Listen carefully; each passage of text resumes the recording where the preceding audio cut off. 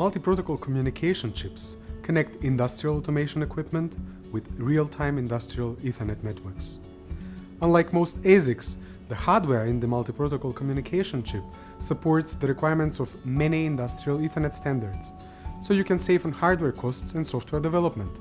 But this is mostly on paper. This is what happens in reality. You write your application based on one protocol, for example EtherCAT.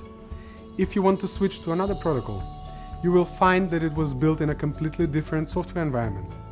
This means that with the new protocol, you will have to significantly modify your application.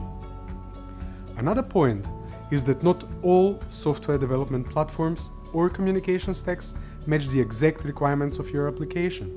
If you don't have the flexibility to freely choose the software vendor, you will have to make compromises on the application side. And finally, your application will go through many updates during its lifetime.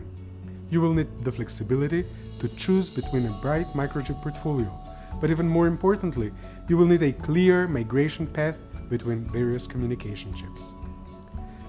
Renesas is the market leader in industrial Ethernet communication. There are already two established multi-protocol chips on the market, RIN32M3 and RZT1, and they were both based on the proven RIN communication engine.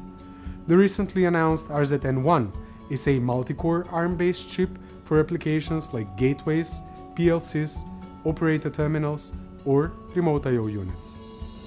Just like the two predecessors, the communication block of RZN1 features an updated version of the RIN engine, including a 5-port real-time switch and a Cortex M3 core.